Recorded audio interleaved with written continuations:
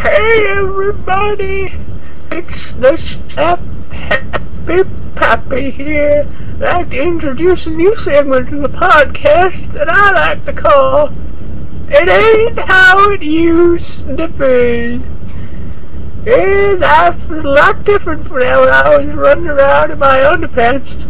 I'd still run around in my underpants, but my wife says it's against public health codes. I'd like to talk a little today about vending machines.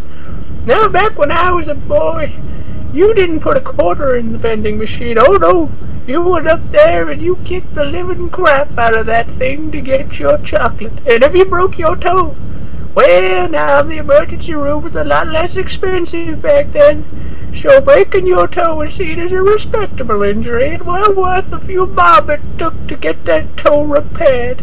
Well, but here's the catch. Oh, there's always a catch. The catch was if you broke your toe and you didn't get any chocolate, oh dearie me, the biggest form of public humiliation we had back then. What do they got nowadays? They got those gangs and hazing, and they go around shooting each other and throwing their knives. It's out of control. I remember the day I got made fun of. I remember every detail. Never forget it. I think it was a Tuesday. It might have been a Thursday. Anyway, I wanted that Nestle Crunch bar so bad. I went up there and I gave that thing a Chuck Norris roundhouse. And I didn't get any chocolate. That's right, you young whippersnappers. We had Chuck Norris back then. And I never lived it down. Not to one day, no. And until I started slapping people. That's why they call me the Slaphappy Pappy. I'd slap anyone who made fun of me. I'd slap them silly. They wouldn't know what day of the week it was. They'd go to the market and think it was Tuesday. It was Thursday. Oh yeah.